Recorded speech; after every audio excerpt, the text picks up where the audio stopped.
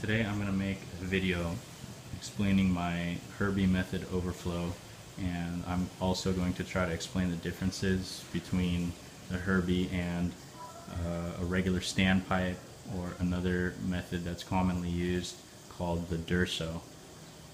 So I'll get started. My tank is 187 gallons. You guys know that if you've seen my other videos. I have my overflow on the right side here. This tank used to be a peninsula, but it's converted into a front viewing tank, and you can view it from the left side as well. But here's the overflow. You guys have never seen one. This is the Herbie method overflow. The pipe on the left there is the emergency overflow, and the pipe on the right is the main drain. That's where the water goes through.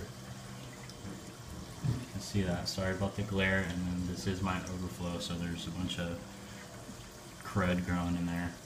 But anyway, the water overflows. You can see there overflows, and it is completely siphoned through this pipe here. And how that siphon works is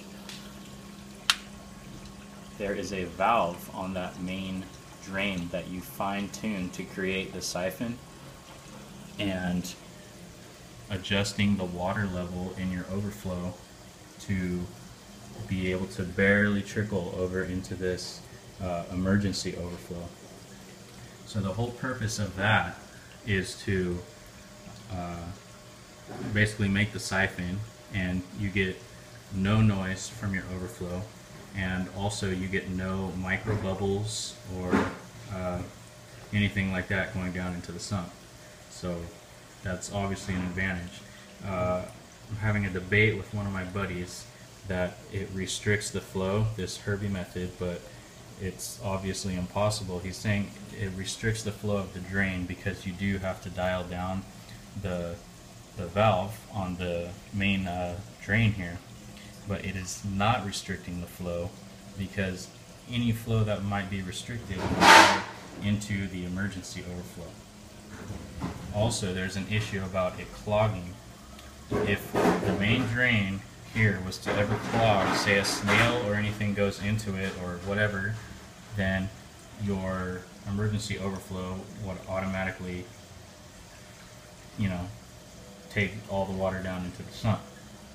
I was trying to compare it to a Durso. If you guys don't know what a Durso is, basically what it is you have a T that comes up at the top of this pipe, and then a 90 and another 90. So I'll show you here on my frag tank. I don't know if you can see it, but this is a Durso. There's the drain coming up. This T has a 90 on it, and that 90 goes down into the water, which is basically what this emergency overflow is without all that extra 90s and stuff on there. So the Durso standpipe, that's what it's called. It's called the Durso standpipe. It's basically just a modified standpipe which alleviates most of the noise that otherwise a regular standpipe would sound like a flushing toilet, constantly water just going down a pipe. So anyway, back to this. Essentially you have, now the advantages of this Herbie method are you have two drains now. If one gets clogged, it automatically would turn into basically a standpipe, not a Durso standpipe. You could have a Durso if you wanted on the top of this. You could plumb that in and it would be the exact same thing. But the entire reason that you don't plumb in the Durso on there is because if the main drain does fail, you want to be able to hear the water going down into this emergency standpipe, so you can correct the problem with the main drain. So that's about it. I'll show you, I'll mess around with the valve right now and show you exactly how it works so you can get a better idea. But I hope I helped you understand, that in my opinion, this is probably one of the best overflow methods. I mean, why would you not want 2 drains instead of 1? You know, the Durso is a great method, but if you can use this Herbie method to eliminate all noise and any micro bubbles, then why not do it? So here is, I'm going to mess with it. I'm going to completely close this drain and I'll show you guys what I'm talking about. So here we go. I'm going to close it up. Sorry guys, I dropped my phone. One thing I did forget to mention was that this standpipe here, the long white one, it needs to be cut to a certain length to prohibit the overflow, the water coming out of the overflow from dropping too far, which will create a bunch of noise. It needs to be cut, I don't know, I'd say no more than an inch below the teeth of the, where the overflow teeth are. Mine looks like it's about a ½ inch, and that makes it very quiet. So I will go ahead and show you, I'll play with the valve and show you, what happens and try to explain, what's going on. So I'm going to go ahead and completely close the drain, the main drain, the valve that I showed you earlier in the video.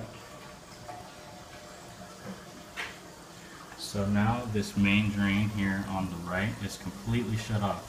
So right now all we have draining this tank is this standpipe, and you can see it and you can hear it gurgling.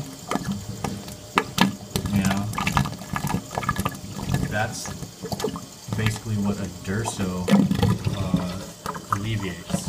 So we're comparing the Herbie and the Durso now.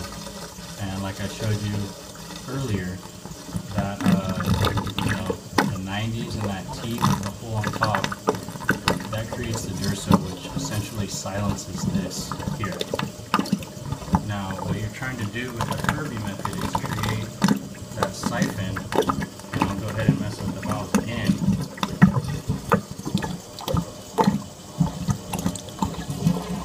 So now I've opened up the valve a little bit, and the water level's going down. You can see that.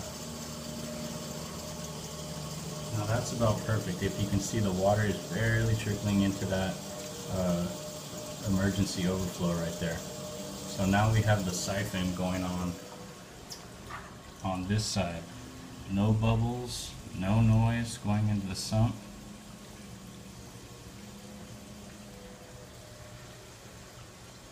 Just as simple as that. I would recommend for the valve to have a gate valve instead of a ball valve. That would be a lot easier to manipulate with your hand, as well as you'd be able to fine tune it a little better than a ball valve. So that's it. If there's any questions, or if I left anything out that you would like me to explain, go ahead and comment below.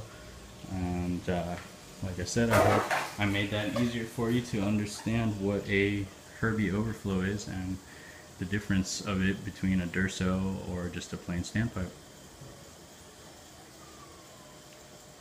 Thanks guys.